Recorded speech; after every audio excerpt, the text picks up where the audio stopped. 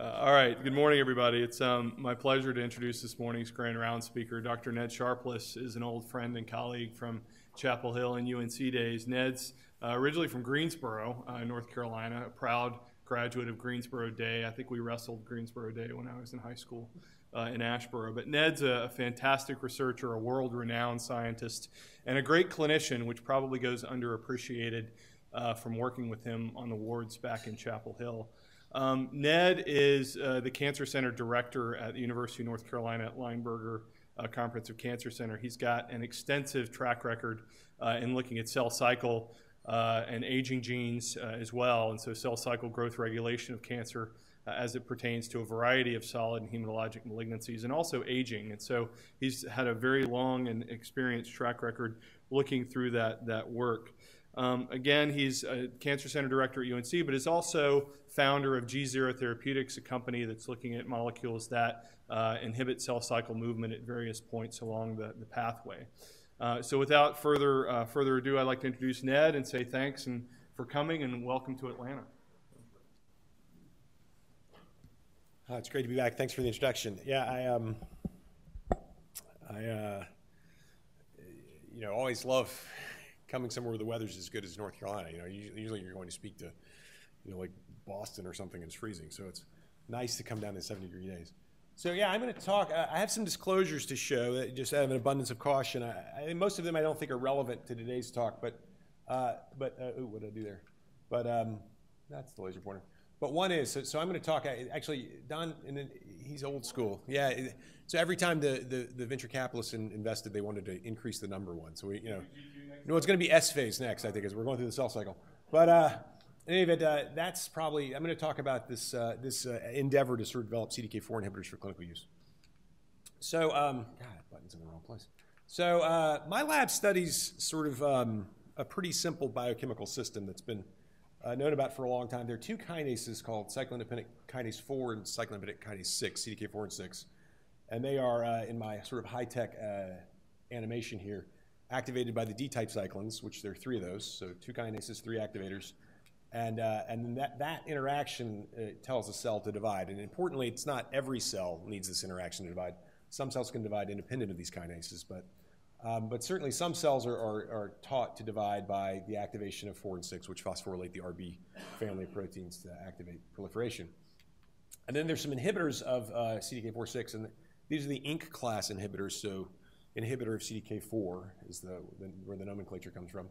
And the most famous molecule in that field is P16, or the CDK into a tumor suppressor locus, and P16 is after P53, the most commonly deleted or mutated gene in human cancer.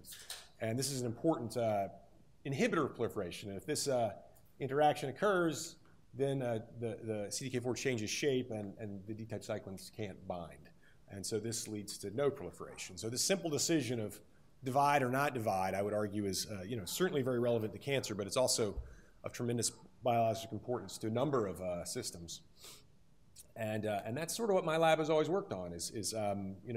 When I try and describe the thesis of my lab, we've sort of focused on the interaction and implications of this model. And so, usually, as Don alluded to, I talk about this topic, which is a Baroque long story that has a lot of twists and turns to it, and I think is actually really interesting right now. So for those of you who haven't followed the senescence and senolytic field, Google this. It's really happening. So after 20 years of sort of nothing therapeutically interesting going on in aging research, times have changed. But because this is a predominantly cancer audience, I thought today I'd talk more about this, which is an interesting topic as well that I think is emerging, which is the sort of use of CDK4/6 inhibitors for therapeutic purposes in cancer patients in a variety of different ways. So, and the important thing to know about this is the history of the field a little bit. This was sort of late to come. If you think about it, the kinase that causes cells to divide is the most obvious kinase to target for cancer therapy, right? So you ask, why are CDK4 inhibitors so much later than RAF inhibitors and other things? And the answer is that this was sort of the model pharma companies were working on in about 2002. That the notion was that 4 and 6 phosphorylated RB, and then that activated CDK2 by activating the E-type cyclins, and that really phosphorylated RB, and that's what made the cells divide. So in this model, the important kinase really is CDK2, and we used to always talk a lot at cell cycle meetings about this hill, this mythical hill that had a boulder at the top of it. And the boulder was given a push by 4/6, and then it would kept rolling down the hill by 2.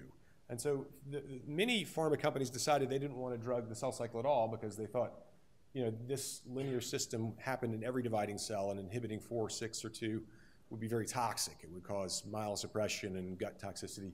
And the few companies that did try and work on it, for the most part, focused on CDK2 because they thought that was the important target. And so 4/6 was somewhat ignored. There were also medicinal chemistry reasons why I think it was thought to be an intractable target, but that turned out to be wrong. And this model makes a bunch of predictions, and pretty much all of them were tested, and it's derived from sort of yeast and flies, and pretty much as these predictions were tested in murine models, they all turned out to be false. And so, I could show 40 papers that sort of disprove that model, but the one I sort of like is an experiment that Peter Szynski did, where he made mice that didn't have any of the D-type cyclins, so not D1, not D2, D3, totally unable to activate CDK4 or CDK6. And I remember when Peter told me he was doing this experiment, I thought that was like the stupidest experiment imaginable, because some poor graduate student or postdoc was going to have to cross these 3 alleles, and it would be a 128 mice feathering genotype. And then all the cells would die, the embryos would die at like the 2-cell stage. We all knew that's what was going to happen because CDK4 and 6 were required for every proliferative event at the time, is what we thought. And in fact, that's not at all what happened. It was a great experiment. It was really a field-changing experiment. It showed that you could get pretty much almost an intact mouse. The embryos would make it to about day 16. Embryogenesis in a mouse is 21 days. So a lot of proliferation would occur. You'd have many, many proliferative events in the absence of CDK4/6 activity. And eventually the animals died because they couldn't make blood. So the hematopoietic progenitors, the fetal hematopoietic progenitors, were compromised, and so they died of sort of anemia, if you will. But pretty late, right? A lot of proliferation can occur in the absence of 4/6. Mariano Barbacid did the converse experiment by knocking out CDK4 and CDK6 and got the exact same phenotype. And then the real sort of nail in the coffin for the model I showed was that when others knocked out CDK2, remember that was the main kinase, that was the important one, right? That every cell needed to divide, and those animals are totally normal. So they had no phenotype. They're running around the cage and indistinguishable for the most part from their litter mates. So that turned out to be wrong, right? The cell cycle model that we had all labored under for many years was radically incorrect. And the right model is a lot more complicated, and it looks something like this, although this is even kind of a simplification. But the idea is, in some cells, 4/6 can phosphorylate RB, or 2 can, and either one works. And in some cells, only 4 or only 6 will work, and in some cells, probably only 2 will work. And there's this sort of not parallel, not series behavior of the kinase, but this parallel behavior in many cells. And the reason this is important is because, once, while I was sitting in Peter's talk and explaining this, it occurred to me that all of a sudden that this meant that CDK4/6 was actually a pretty good drug target, because there were clearly some cancers that seemed to depend on this kinase, but most proliferative events didn't. And so right about this time, we worked very hard to acquire a good CDK4/6 inhibitor. And at that time, we didn't know much about medchem ourselves, so we asked all the various pharma companies that we thought might have one, and we were eventually pointed to Pfizer by actually colleagues at GSK who said, don't use our kinase inhibitor, Pfizer's is better. And we obtained this compound that at that time was called something 991, but eventually became known as palbociclib. And Pfizer gave it to us to see if it would work in melanoma models. So my lab has always had an interest in murine models of melanoma. And they wanted to, since melanoma is driven by loss of P16, the inhibitor of CDK4, they thought it would be a good idea to test palbociclib in melanoma models, which we tried, and it had stunningly no activity. Like nothing. It was completely superimposable growth curves.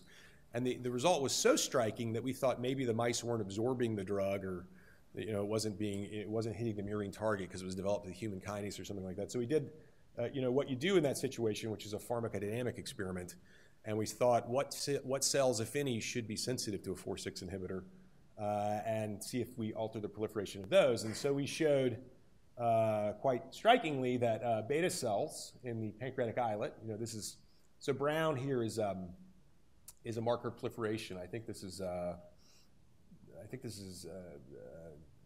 EDU. But So about 1% of beta cells divide in a young animal, and that's completely stopped by treating with a CDK4 inhibitor.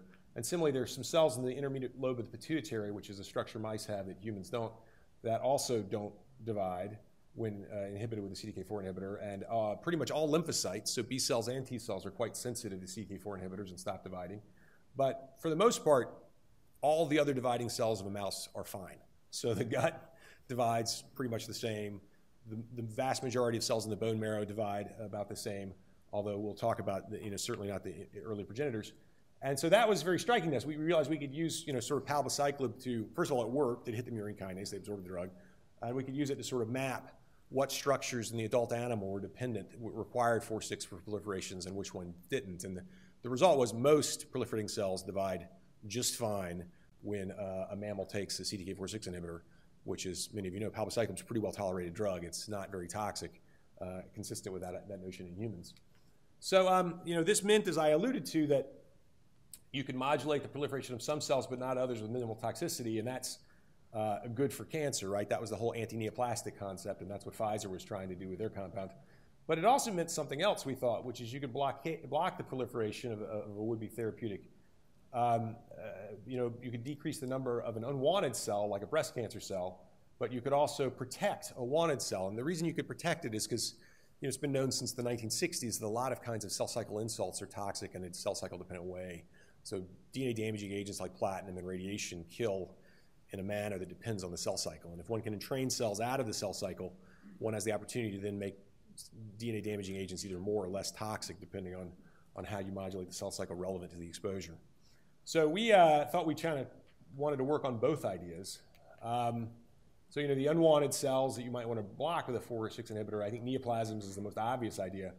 But I do believe there's actually a case for these drugs in autoimmune disease. They're very potent modulators of lymphocyte proliferation, and we'll talk about that a little bit. It turns out a recent appreciation, mostly coming out of GWAS, is that there's a sort of monocyte-derived cell that lives in atherosclerotic plaques that's regulated by P16 and is a very important determinant of human atherosclerosis risk, and this is completely inhibited, it turns out, by CDK4 inhibitors. And then vascular progenitors possibly as well. But then there's also some wanted cells you might want to protect. And the one that occurred to us immediately was hematopoietic progenitors. I already showed Peter Szynski's result that cyclin D is required for hematopoietic stem cell proliferation. And it turns out it's true for other early progenitors as well. And then with working with Ben Humphreys from at that time, Harvard University, we later showed that the renal epithelia also is a CDK4 dependent tissue that might be protected. And so that's really sort of more what I'm going to focus on today. And one thing we appreciated at that time was that if you wanted to do all these different things, and you know how pharmaceutical companies work in this concept of indication splitting, that they don't really want to try multiple different projects with the same molecule, then you realize very quickly there weren't enough good CDK4 inhibitors in the world.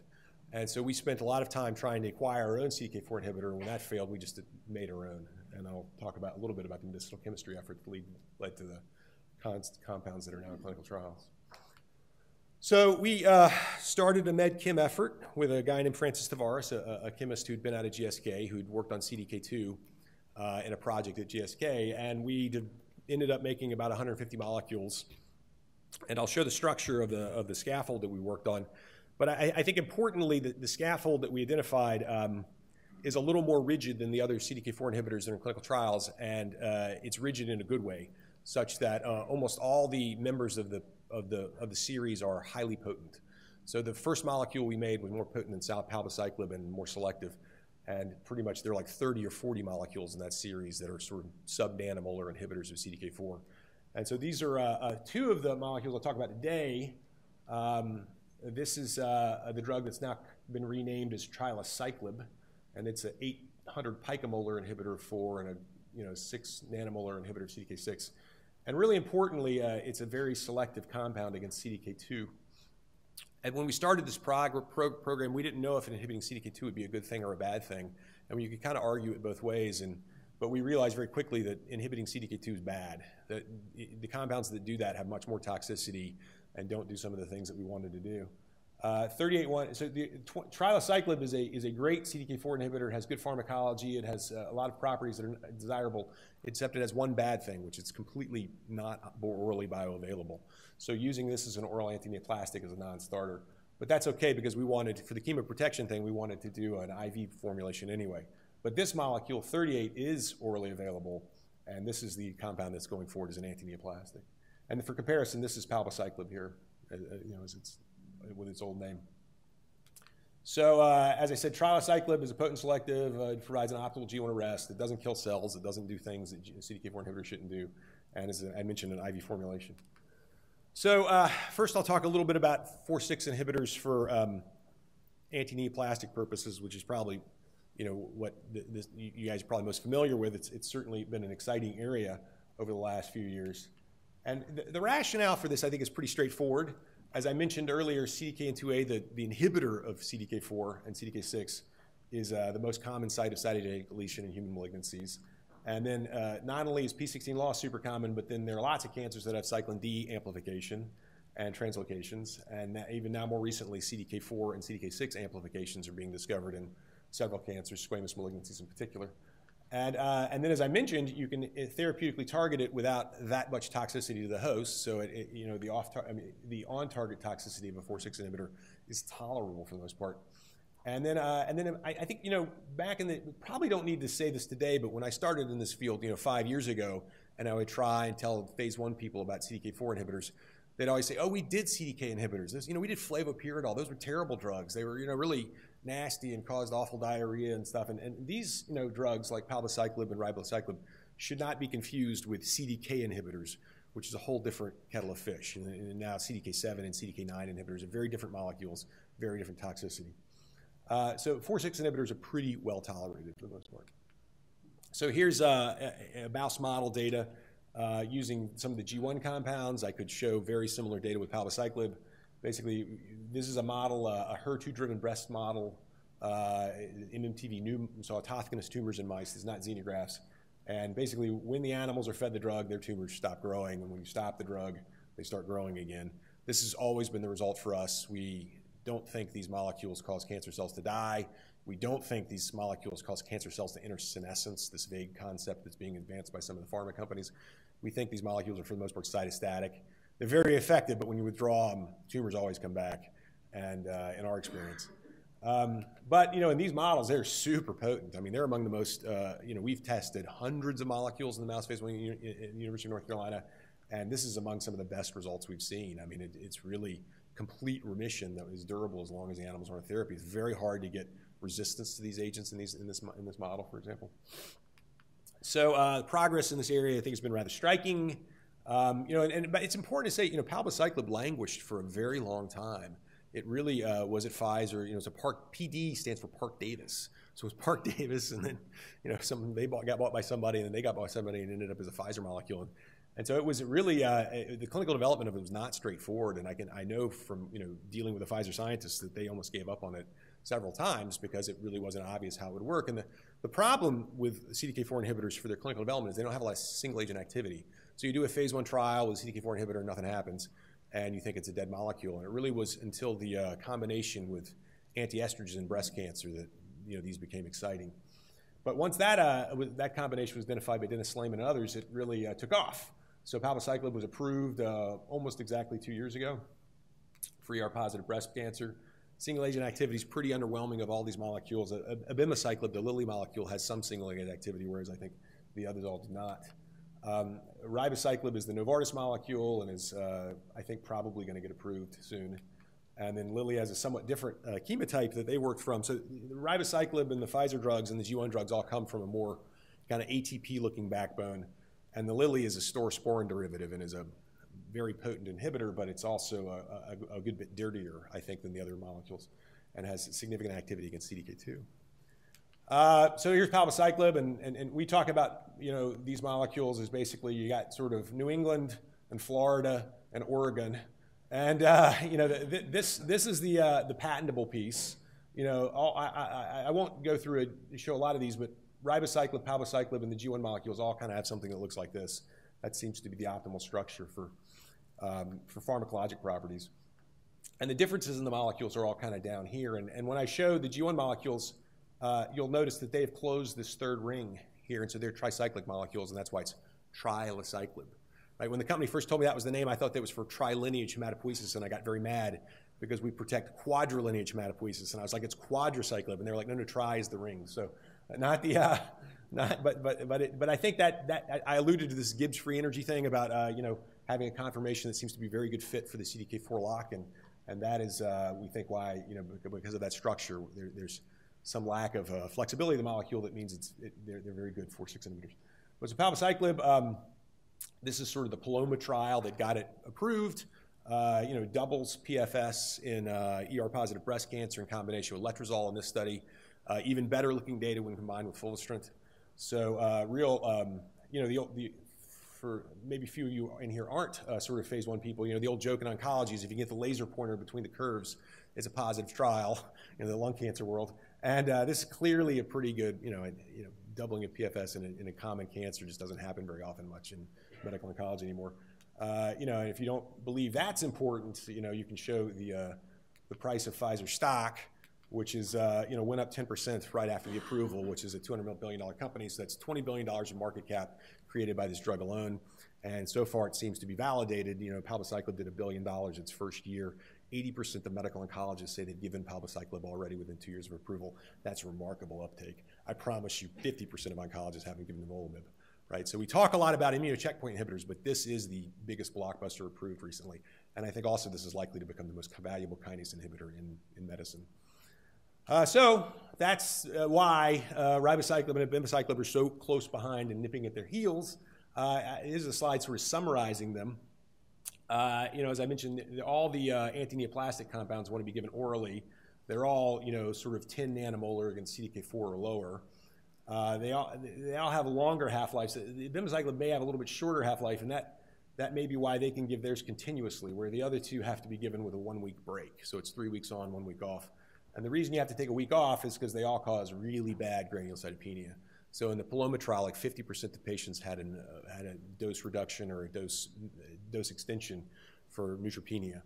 But importantly, I think, while granulocytopenia is super common on these drugs, febrile neutropenia is not. Because if you think about it, these drugs don't damage the gut, they don't translate bacteria, they don't do the things that like platinum does. So, you know, patients who seem to tolerate these periods of neutropenia pretty well. They also cause some other bone marrow toxicity and then some fatigue.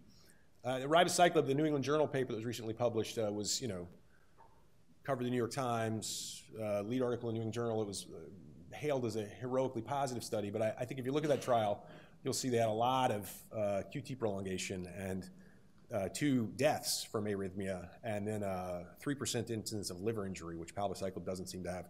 So I really wonder about the viability of this compound compared to palbociclib. If, you know, it's just palbociclib but more toxic and less active, it doesn't seem like it has much of a future to me. But the problem is, you know, in a rational world, I think this would win. But what's driving a lot of this is commercial considerations, because none of these agents are active as single agents.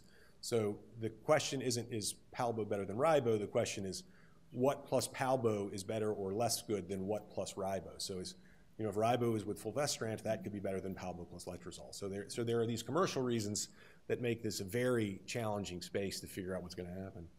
Abemaciclib, as I said, is somewhat different. It is a bit more toxic. It's given daily. It has a lot more diarrhea and GI toxicity. We believe that's because it inhibits CDK2. But it has less neutropenia, probably because the doses aren't quite as high in terms of inhibiting CDK4. All of them are in ER-positive breast cancer as initial indications, but all of them are being studied in many cancers now, and it's hard to think of a malignancy where there's not a CDK4 inhibitor trial going on in some nature. And I would just point out, the newest one is it's just the human clinical trial started in the last few months is the G1 compound. We really don't know its toxicity in people yet. It's too new. It's been in normal human volunteers, but it hasn't really been in cancer patients. This is the trial. I should mention it's filling incredibly fast because it's only open in Europe, where fulvestrant is not easy to get. So AstraZeneca contributed fulvestrant for this trial, so it's the G1 drug plus fulvestrant, and as you can imagine, oncologists are eager to give that to their patients. So it's I don't know if it'll ever get you open in the United States, because I think it's probably going to fill before. The plan had been to open the U.S., but I don't think it's going to happen based on the fill rate. So that's the inhibitors as antineoplastics, and I can tell you, you know, there will be many posters, abstracts, and presentations at ASCO and AACR this year about these molecules in non-breast cancer malignancies. So they're using RAS mutant lung cancer. They're using certain subtypes of bladder cancer. Their use in sarcoma has been very exciting. There's some interest in glioma with the abemaciclib. So I think we'll be hearing a lot about it. What I would say for my, sort of interest in the field to date is that the real disappointing part about it to me has been there's been no ability to identify biomarker. So we really can't predict who's going to respond to these compounds and who isn't, other than they have to have intact RB. So the one thing that we all agree is an important biomarker is the tumor has to be RB competent. If it's an RB deleted cancer, these drugs never work. But other than that, CDK4 amplification or CDK cyclin D amplification or P16 loss, none of those things have really been predictive in breast cancer or other malignancies to date. So the next thing I want to talk about is the use of good old cytotoxic chemotherapy, and I have to make a digression here. So when I was a young scientist, Jim Watson came and spoke at the University of North Carolina, and he gave these 3 rules for young scientists, and rule number 1 was never work on anything boring. And I took that to heart, and what I'm going to talk about next would seem to violate that rule. And so I want to point out that this is actually not a boring topic.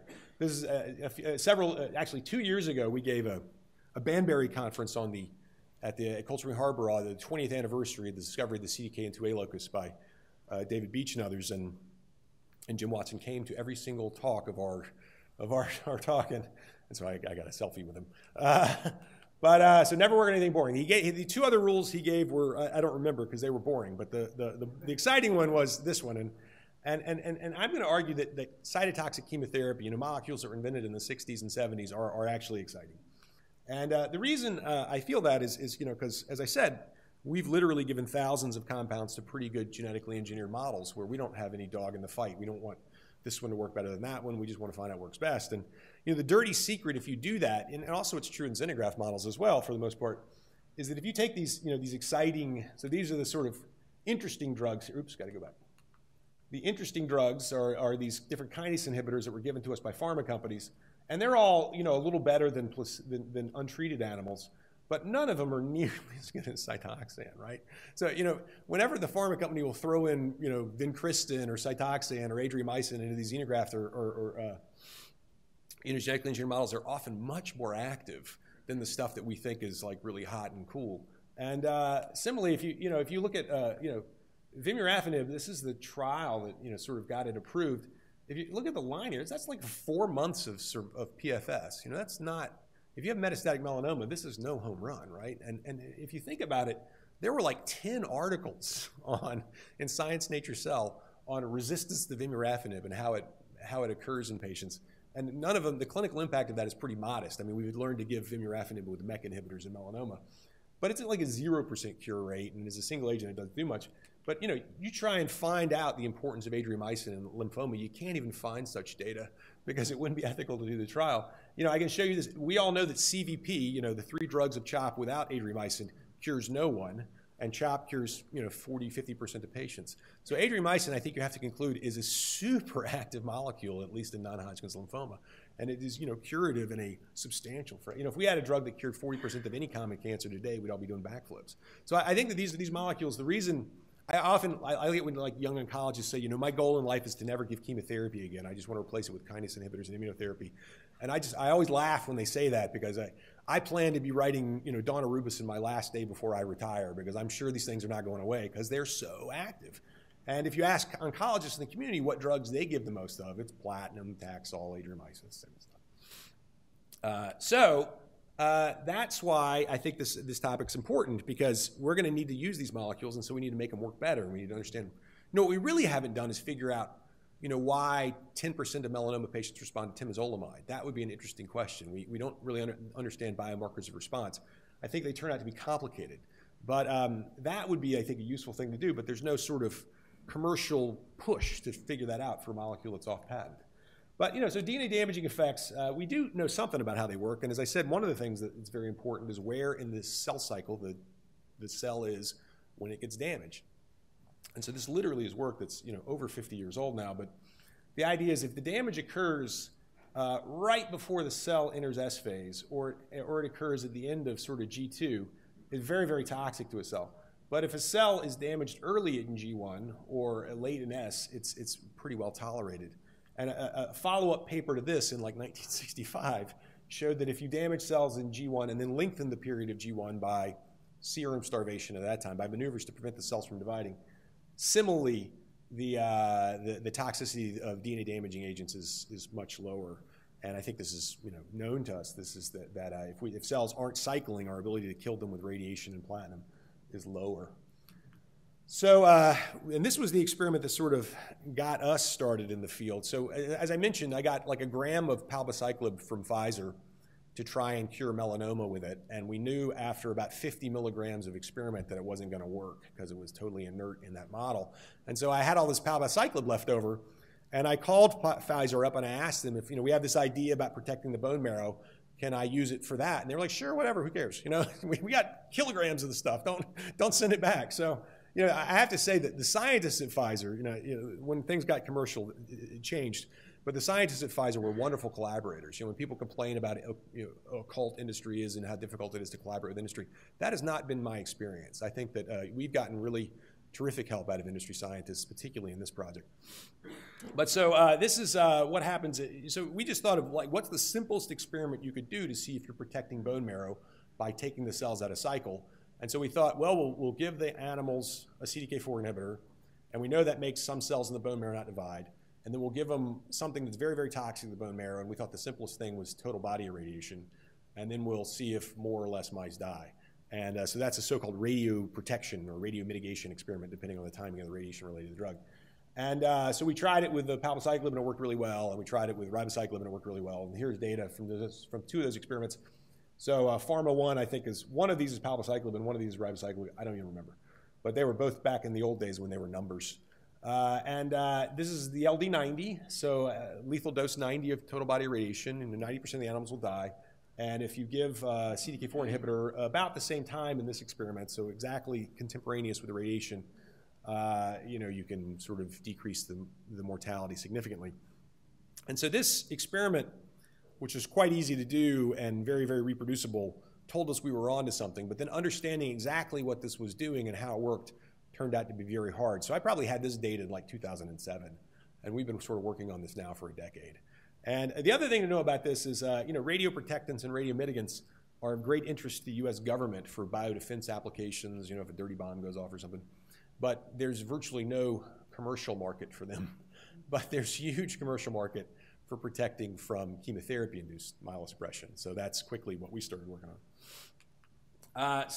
Here's a brief to introduce trilaciclib. As I showed it before, is this molecule that has a nanomolar potency against CDK4/6.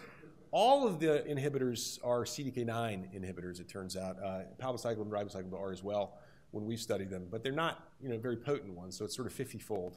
And they have not much activity for 7. That's important because this is a kinase that's involved in every S phase. And then and not hitting 2, I think, is actually we believe very important for this indication.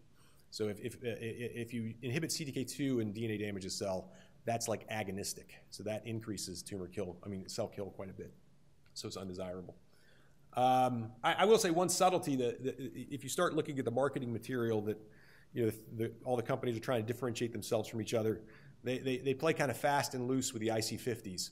The thing about cyclins and CDK4s is you have to do IC50s in the context of some cyclin, right? So with CDK2, you can do it with A1, A2, E1, E2, and with CDK4, you can do it with D1, D2, or D3, right? So they'll often pick whatever gives them the best result compared to their competitor and makes their drug looks the least or most specific. But I think these are fairly objective measures that we independently determined. So trilaciclib, back to the sort of Florida, Oregon thing. Florida here looks very different. As I said, it has a closed tricyclic structure. This particular version even has a 4th ring, but most of the molecules in the series do not have this ring closed. And then, as I said, this part of the molecule looks very similar to ribociclib and palbociclib. It has sort of Lipinski drug-like rules. It is a very good inhibitor of RB phosphorylation in cells that are RB competent, but in an RB deficient cell, it does nothing, so they don't have any RB. And so it will inhibit the proliferation of these cells really well, but not this cell. And then I should mention a little bit about hematopoiesis, since that's what we're interested in protecting. So as probably most of you know, the hematopoietic stem cell lives at the top of the tree and gives rise to the multipotent progenitors that we call MPP, and they give rise to committed progenitors of the lymphoid and myeloid lineages, and they give rise after many proliferative events. This is not drawn to scale. It may be 20 divisions from here to here. to effector cells like red cells and granulocytes and macrophages. And CLP gives rise to all the lymphoid cells. And these cells, importantly, can be distinguished based on flow cytometric characteristics, which we're good at in my lab. And so we started treating animals with CDK4 inhibitors and looking at the proliferation of these various compartments. And so here's what that kind of data looks like. So the cells are sorted based on their cell surface markers and these various characteristics. So we can start with HSC down here. HSC, and EDU is a marker of proliferation. It's like BRDU. And as you can see, cells, when they go through S phase, incorporate EDU. So here's a good one to look at. So this is a no EDU. That's what an untreated cell looks like. It has a ton of EDU incorporated in the DNA. And then that's greatly reduced by treating with a CDK4 inhibitor. See, lymphocytes are very sensitive, B cells and T cells. HSC don't divide very much at all, but the little bit they do divide is pretty much stopped by CDK4 inhibitor. And this turns out to be the cell we spent the most time working on, these so-called LSK cells, which is lineage negative, SCA positive, KIT positive, which is enriched for MPP. And this is really the biomarker, the in vivo PD assay we used to develop. To test these 100 compounds we developed, we needed an in vivo assay, and so we would inject the mice with these drugs and then look at the proliferation of these cells because they're relatively easy to get. And so this was the assay that the drugs were sort of developed against. And importantly, by the way, if you radiate an animal at a lethal dose and transplant nothing but this cell, they'll recover. This prevents the toxicity of acute. If you can only protect this cell, you can prevent the acute toxicity of radiotherapy. So, we showed that these different compartments are more or less sensitive to CDK4 inhibitors. So as I said, HSC and MPP are quite sensitive, and LSK cells. T cells are very, very sensitive. But like erythroid and myeloid progenitors, the more they get differentiated down that path, the less sensitive they are, which is why these drugs, I think, are well tolerated. Because they don't cause the anemia and myelosuppression right away that, say, a drug like Cytoxan does. And here's sort of the inhibitory dose of all of those against these various compartments.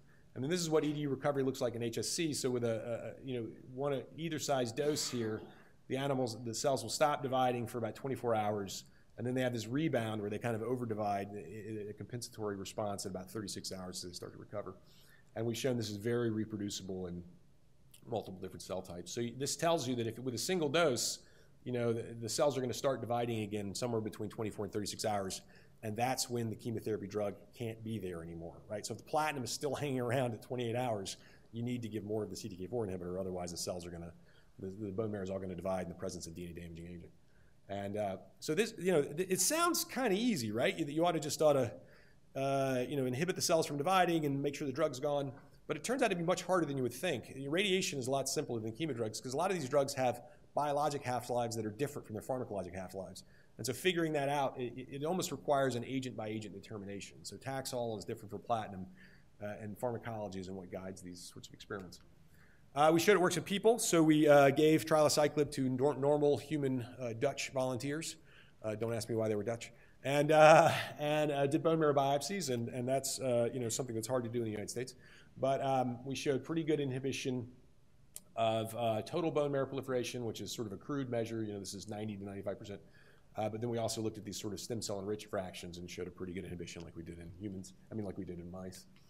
And just to remind people that hematologic toxicity chemotherapy is bad. So this is a study Mark Szynski did in small cell lung cancer, showing that this commonly used regimen of etoposide platinum led to sort of delays in 38% of patients and dose reduction in 27% of patients. And we know in small cell lung cancer, for example, dose intensity matters. The people who get less chemotherapy do less well, and the people who have delays in the chemotherapy do less well. So we think dose reductions are undesirable in this disease. And this is, by the way, the first cancer we decided we wanted to try. And I think if you think about it for a while, you'll understand why. It is a regimen. It's a cancer where the tumor is sensitive to chemotherapy, but the chemotherapy is very myelosuppressive, so that's a big problem. And importantly, the tumor is RB null, and I'll come back to why that matters in a moment. So we showed in mice again that by making the bone marrow not divide at the time of chemotherapy administration, you could protect all the lineages of the bone marrow. So we protect neutrophils. So here untreated mice, and here mice given 5-FU, and this also works for platinum and Cytoxan in mice. And then if you give a CDK4 inhibitor right at the same time as the 5-FU, you restore neutrophils, lymphocytes to some degree, red cells, and platelets. So quadrilineage protection with one dose of drug given at the same time as the DNA damaging agent. This is an assay that my postdoc discovered that's been used to sort of, it was harkened to the GCSF era as a way to measure protection of granulocytic precursors. And we showed that the way it works is 5-FU is given to an animal every 10 days. And the animal can normally recover bone marrow counts 2 or 3 times, and by the 3rd or 4th cycle, they have to be euthanized because of bone marrow failure. And so what we did was the same thing, but we just gave a G1 drug at the same time as 5-FU. And you can see there's this remarkable prolongation of survival. So, 28 days is what the vehicle-treated animals do with 5-FU, and we get it, more than double that by giving a CDK4 inhibitor. And these animals, for the most part, are dying of granulocytopenia, which surprised us a little bit, but that is, you can also get pretty good lifespan extension of these animals with GCSF. And we showed that this is nothing parochial to the G1 drug, that the palbociclib and ribociclib can do it as well. So here's the sort of relative survival benefit of various doses and schedules. GCSF also has a survival benefit. We couldn't measure it exactly because after multiple doses of human GCSF, the animals start to get like anaphylaxis to it. So we can only do this 3 or 4 times before immune responses became limiting. But I think importantly, this is not a unique feature to one inhibitor or another. We think any sufficiently potent and selective CDK4 inhibitor will do this.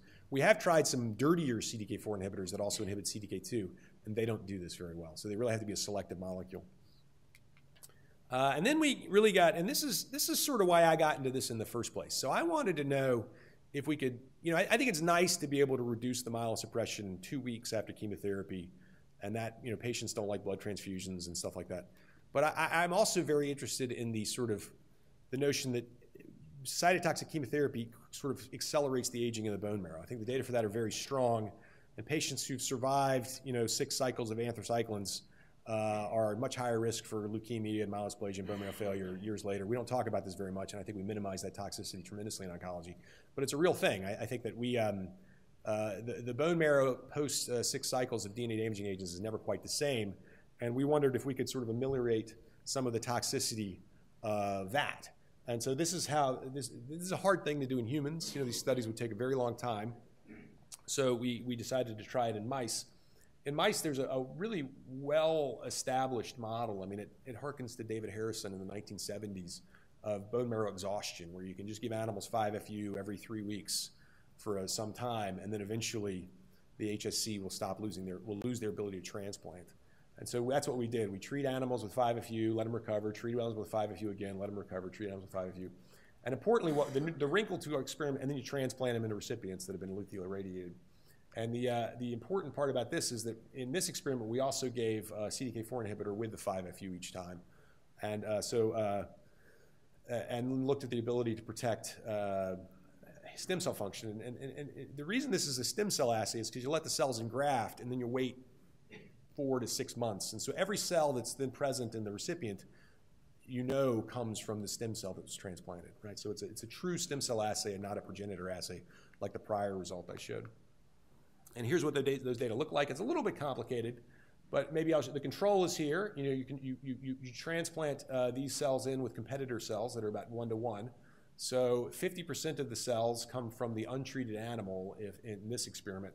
And if the animals are given 5-FU, which is in orange here, the ability to engraft is greatly decreased.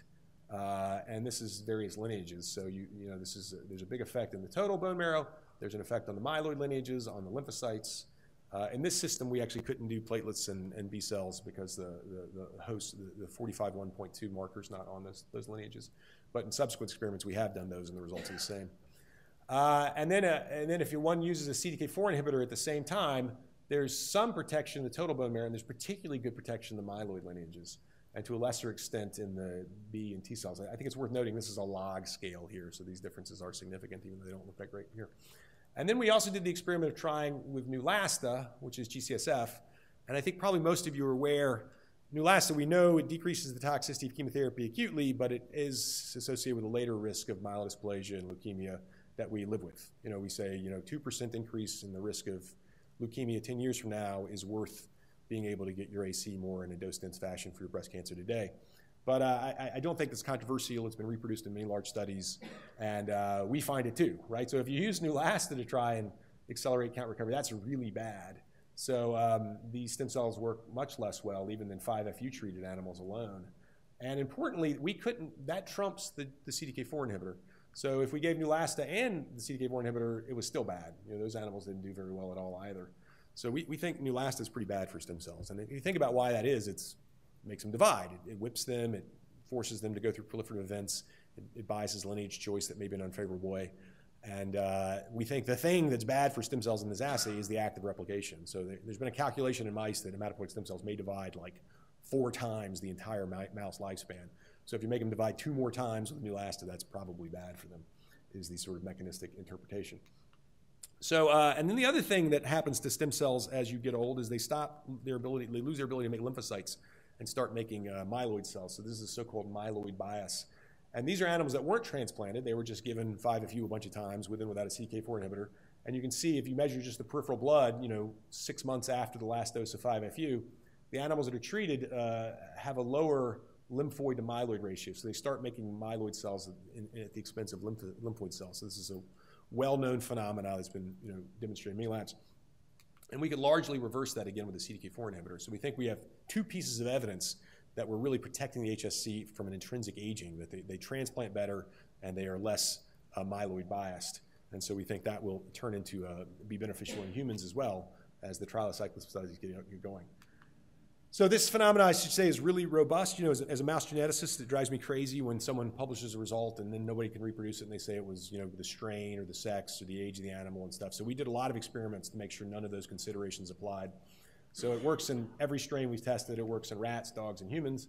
We tried some various knockout animals for reviewer-insisted experiments. We've done a lot of mice, like over 1,000 now. We've done mice with cancer. We've done X-rays. We've done gamma rays. We've done platinum, 5-FU with topocyte adriamycin.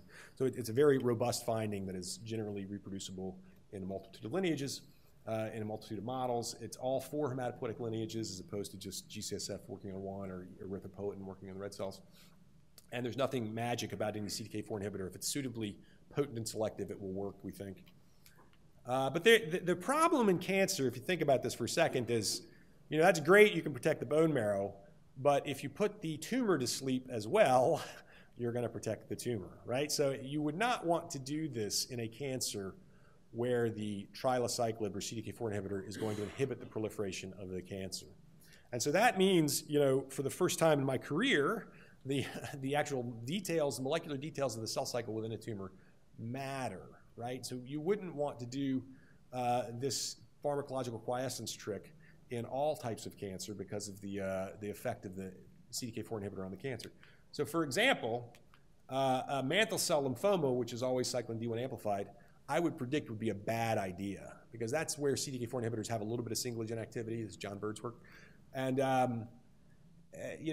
if you inhibited the proliferation of these cells and then gave the patient a bunch of adriamycin, that probably would be unfavorable. And there are some trials now with palbociclib in breast cancer going on trying to do something like this, but if you look at the details of the trial, what they're really trying to do is synchronize. So they're trying to give the palbociclib and then wait like 48 hours and then have the cytotoxic. Presumably all the cells will be going back into S phase. But the idea of giving co-administration of a cytotoxin and CDK4 inhibitor, I believe, is like a terrible idea, although there are a few trials of that going on nationally. But a good one, if you think about it, would be small cell lung cancer because it's always RB null. So 100% of small cell lung cancer doesn't have RB. And we and others have shown that if a cell line or a mouse model doesn't have RB, it never responds to these molecules. So that's what we decided to do first, and also because it's a cancer where myelosuppression is a big deal. So these are the trials now of trilaciclib that are open and enrolling. These are all open in the United States, and maybe even open here. I don't know if Emory has any of these trials, but they're open at about. We do. We do. Okay. Yay. They're open about at probably 40 sites, I think. And they are accruing to varying degrees. I would say the problem with the small cell trial is first diagnosed small cell, out of the box small cells, pretty hard trial to do in the United States because community oncologists like to treat that. So they're getting treated, at smaller centers, and they're getting sent here when they relapse and have relapse refractory disease.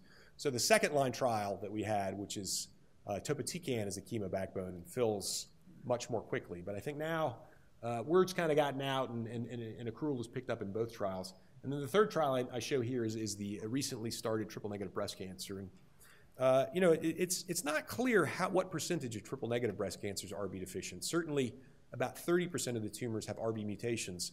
But if you use sort of gene signature analysis, this is Chuck Peru discovery, he believes like sort of 100% of them have deregulated cell cycles. They have high levels of cyclin E and stuff that looks like a deregulated RB pathway. And so the trial is in all triple-negative patients because that's the clinically identifiable subpopulation.